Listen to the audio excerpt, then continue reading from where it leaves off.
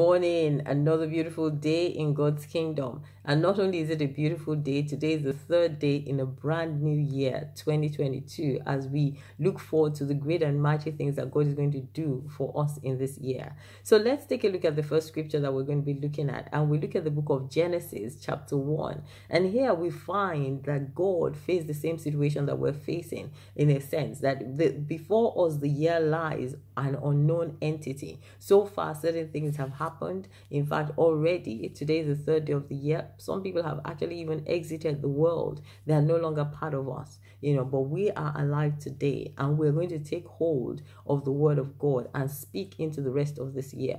So let's see what the Bible says. In Genesis chapter 1, the Bible says, in the beginning, God created the heavens and the earth. And how did he do this? It says that when he started off in verse 2, the earth was formless, the earth was void, the earth was empty, and darkness covered the deep waters. And then it says the Spirit of God was hovering over the surface of the waters. I like the version that says that the Spirit of God was brooding over the surface of, was brooding over the surface of the earth, brooding over the surface of the waters.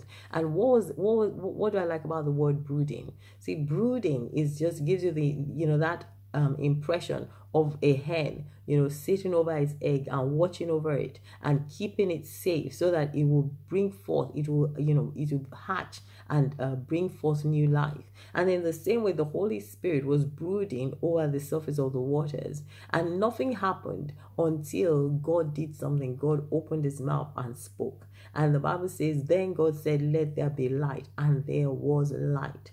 In the same way, you want to open your mouth and make a declaration over this year 2022 and say, Father God, over this year, Lord Almighty Father, let there be light for me to walk in the name of Jesus. Jesus said he is the light of the world. And you want to say, Lord Jesus, light up my path, light up this way for me, light up 2022 for me in the name of Jesus, light up 2022 for me, that I will not walk in darkness, but I'll walk in your light in the name of Jesus. Light up 2022 for me, oh God, that in every area of influence, in every sphere of my life, oh God, Father, Lord, I will have light to walk in, to thrive in, to excel in the name of Jesus. This year 2022, oh God, light up, oh God, the path before me. Give me direction in the name of Jesus. Help me, oh God, that I will not walk in darkness, but let your light shine even through me. Let your light shine for me. Let your light shine a path ahead of me in the name of Jesus.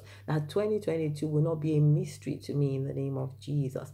Father God, we thank you. We bless your holy name. And as you pray those prayers, as you declare that word today, I pray that 2022 will light up for you. Every step you take, the Lord will show you what to do. The light of God will shine a path for you to follow in the name of Jesus, and it shall be well with you. God bless you. Have a beautiful day.